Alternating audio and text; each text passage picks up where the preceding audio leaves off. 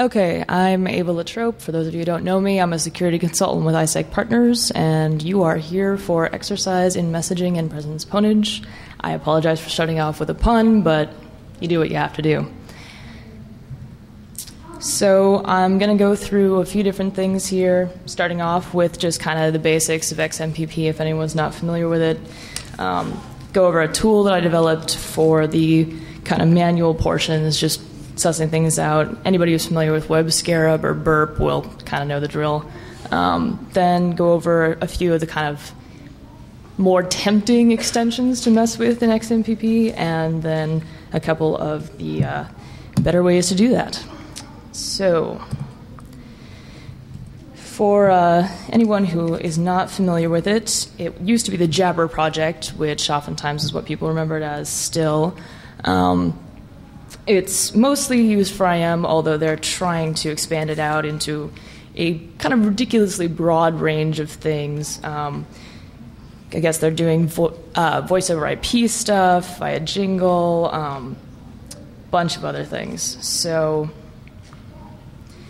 the main reason that I chose it, it's everywhere. Most people's work chats go over XMPP at this point. And as usual, when you've got decision-making via committee, it's an open standard. Things tend to go in somewhat conflicting directions, and then you have all of the additional problems introduced by the choices people make in the way that they implement it later. So, as you'll see once I get into more of the details, there are hypothetical solutions to a lot of these problems already being recommended, but they're just not being implemented because some of them are too complicated, and sometimes people just get a little lazy or want to do a very low overhead client and just don't put it in. So the basics of how it works, it's decentralized. You don't have one, almighty server the way you would with AIM or something. The usual format, username at server name. It's really, really widely used. According to the source that may or may not have been Wikipedia, 10 million people. I have no idea how accurate that is. The requests for comments are, just huge. I mean, it's incredibly large. You've got maybe several hundred at this point, and some of them run into like small books. So, anyway. It runs with TLS for encryption and SASL for authentication. Sorry, I just skipped down to the next one in my notes. So I'm going to back up. We'll just do that over.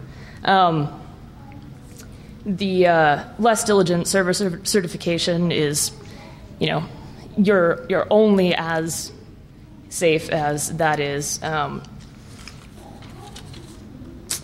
Completely lost my place now. So, go with the third bullet, HTTP binding. And this one's kind of fun because all of the kind of web inline clients that use Jabber use this. So you'll have kind of an HTTP wrapper with an GUI XMPP center, and I'll kind of have more fun with that later. And then the most common thing you see is an XML stream where it's initiating a connection, and then you just have kind of this ongoing document that's getting added to as you go along. So there are a few different types of stanzas, but all of them have these attributes in common. Obviously, the to and from are pretty self-explanatory. JID stands for Jabber ID. You get a lot of legacies in the name since the switchover is pretty recent. There's an ID which is optional depending on stanza type. Some things require it. And scope of uniqueness is flexible in that. Sometimes it's only unique to a server. Sometimes you want it to be a little more global than that. Let's see. The type is just for specifying the purpose of the stanza. So you end up with, get, set, all the usual stuff. XML language is basically irrelevant for security standpoint. It only affects the way it displays. So the first type, which I won't deal with too much, is just the info query. It tends to be, you see a lot of these at the beginning when you're setting up the connection, and then, it tends to be kind of keep alive sort of stuff, but there's not a ton that was super interesting here. Presence is one that ends up being fun because this is just a huge volume of the messages that you see in the traffic. Many receiving updates from one. It ends up being, every time someone logs on or off a group chat, it sends out to everyone else logged in. So you see just a ton of this when you're looking at the dumps. Message is exactly what you think it is. It's the user traffic. You're saying hi to your buddy, and it's going out this way. So on to the proxy that I put together for kind of looking at these things. If any of you were at Black Hat and saw my coworker Rachel Engel's talk, it basically extends the product that she had put together, which is just kind of a really lightweight version of a web scarab burp type of thing. It was designed for kind of speed, very low feature set, not a lot to mess up, basically. So I kept the HTTP functionality for that and just kind of tacked on, the ability to do very similar things, but with XMPP data instead. So I also added the ability to do, multiple concurrent listeners. You're not just tied to, localhost 8080, and you aren't stuck with the same thing over the course of the session. It's got the basic, you're just a transparent proxy watching what's going by, and also the kind of intercept, twiddle forward thing. So yeah, all around it should be very familiar for anyone who's used general attack proxies before, just for XMPP. So this is kind of a look at the listeners tab. You have the option of creating whatever you want. A couple of improvements that I want to make, because currently you have to kind of reset all of those fields and then hit start stop twice, and this kind of offends me on a minimalism level. The pass-through mode, you've just got, blob of text scrolling by. I realized that I probably want to add timestamps at like 10 a.m. this morning, so clearly didn't have time to do that, but we'll be doing that before I toss it up on our servers. Intercept mode, again, just very simple, very clean. The thing you see in the upper left-hand corner, I haven't actually implemented for XMPP yet. We've got kind of this interesting thing with it that you may have heard if you went to our talk, where you can send the commands to external shells and manipulate them further if you want, kind of a good tie-in for making this the basis for a fuzzer.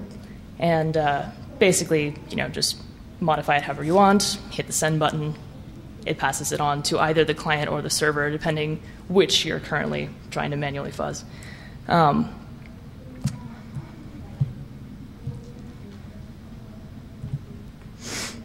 So I mentioned a couple things that I kind of wanted to change before this goes up. Also want to add replay functionality so that you can just send the same command. Also wanted to be able to have, because we got the concurrent listeners going, it seemed like an obvious thing to be able to take a packet that was destined for one of those listeners and instead send it to the other, so that you can kind of, get some more fun in that way. I also want to have a more legible detail view, because as anyone who's tried to read XML just without any of the indentation would know, it's kind of a pain, and generally end up copying it out and putting it into some other word processor to get that. And then obviously the wrapped XMPP handling that I was talking about earlier. Currently, it's HTTP or XMPP view, so you will see it in the HTTP tab, but it's not as elegant as it could be in terms of actually being able to get in there and manipulate it a little more easily.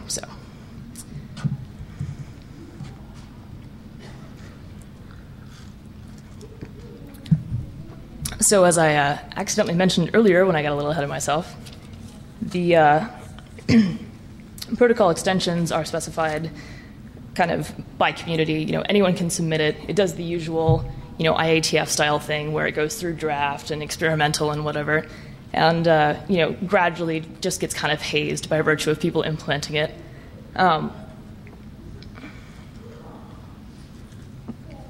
There's a core set of protocols, but it's really grown like crazy from there. I feel like I barely scratched the surface in going through these. I just picked some of the more obvious ones because it's just huge. I mean, it's an enormous volume of information. So I kind of picked out a few select highlights, things that leapt out at me as being honestly relatively easy to cause trouble with, in addition to being fun. So the interesting thing too is that you'll find kind of a random assortment of things implemented. Like a lot of the ones marked experimental, you'll still find in fairly popular products. So, I mean, just because it's not marked finished, you'll still find it all over the place in the wild. So, the first one that I wanted to take a look at was PubSub, obviously. Given that I had my eye on DOS, this was kind of the obvious first choice.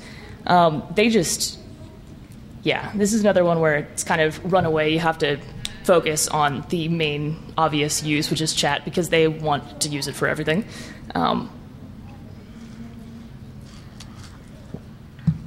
Basic idea, it's kind of an observer/push system. You've got one publisher pushing to many observers. Broadcast to users, so this gets used for things like, my friend updated their blog entry, so I'm being notified in my feed.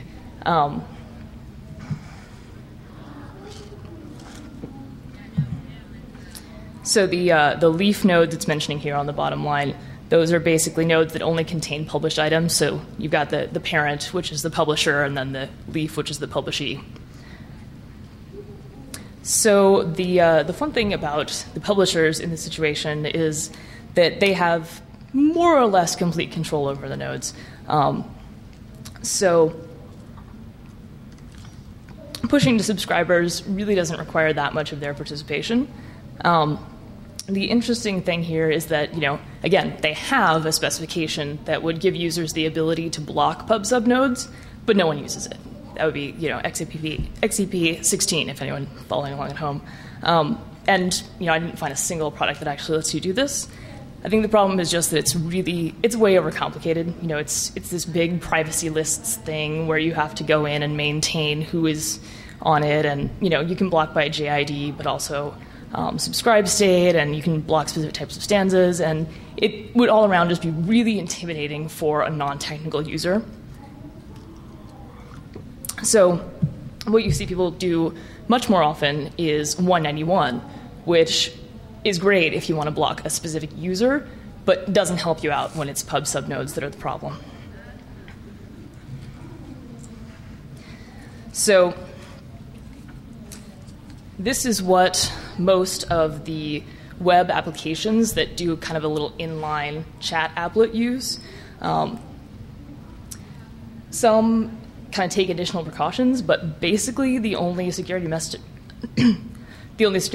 that's mandated is this little request ID. And, as usual, it's supposed to be non-sequential, but it's generated by the client. And, again, anyone who's met developers, if you have a random ID, half of them won't know that it's supposed to be used for a security purpose, and so it will end up being implemented in a sequential fashion.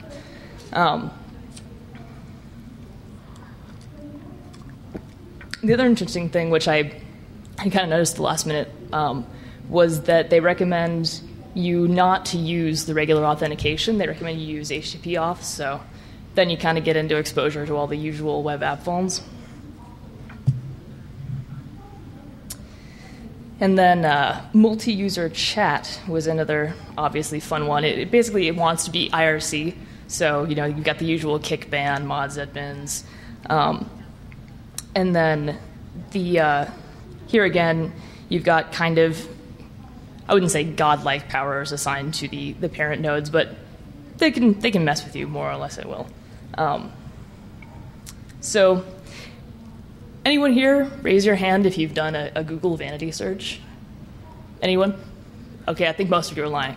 And the upshot is, I had done one to see what people were saying about the talk, and happened to come across this, which entertained me, so there you go.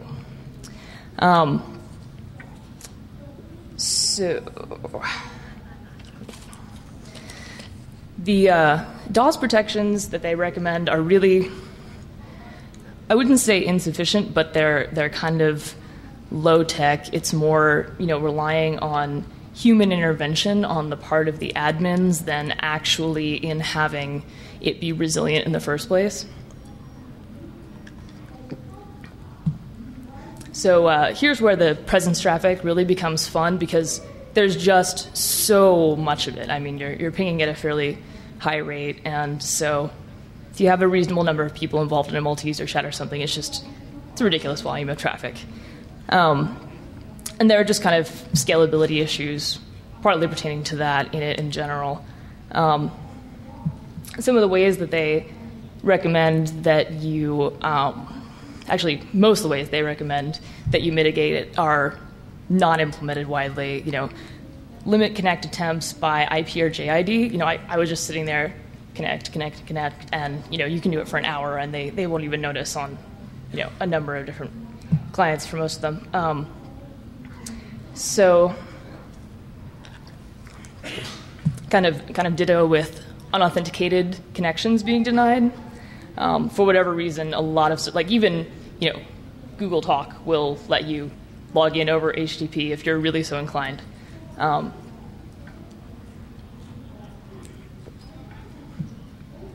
So the only real defense you have against spam, instant message spam, is to restrict access to the pub sub and multi-user chat functionality, which kind of defeats the point of using XMPP in the first place. I mean, you want to be able to do those group chats, particularly in an office situation where you've got a lot of people trying to collaborate. If you can't have access to that, you're not really getting the full use out of your internal chat. The other things they recommend are, stanza size limitations and things like that. And, again, just don't really see it implemented in the wild very often.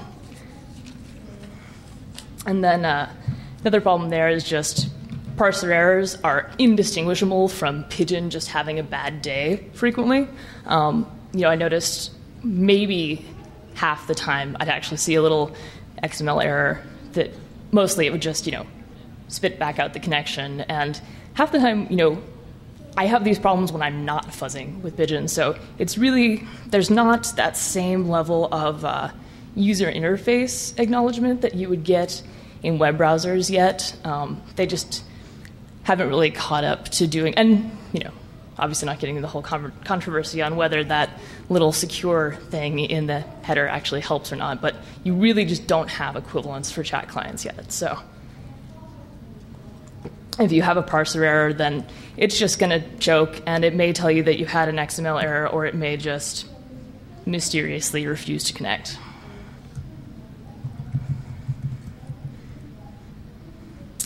So the aforementioned problems tend to make amplification attacks pretty likely. Obvious targets being multi-user chat and pub sub.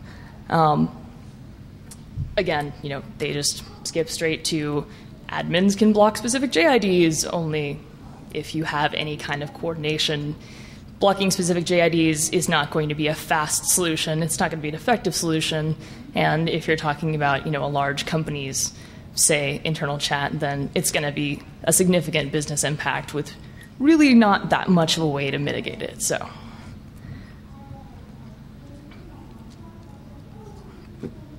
in the XML parsing, they've done a good job on some of the more common types of attacks, like entity expansion. I was trying to find a way to do that and didn't come up with one. But in terms of some of the stanza-specific requirements, you can make it choke in entertaining ways a lot of the time.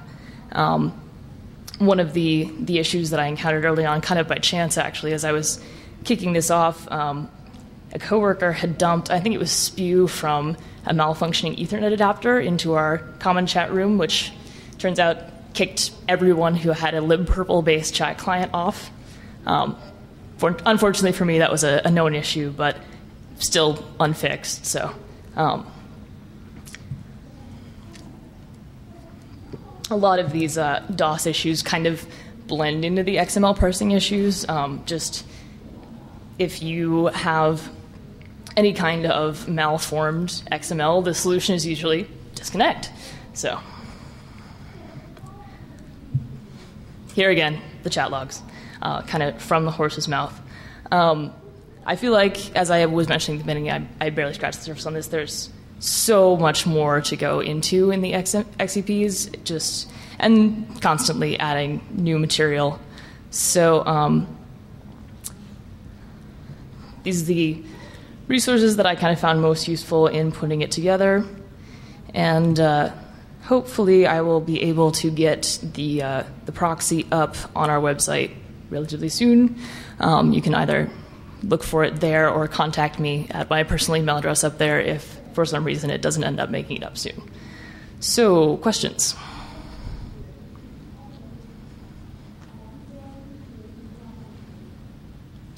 All right, thank you.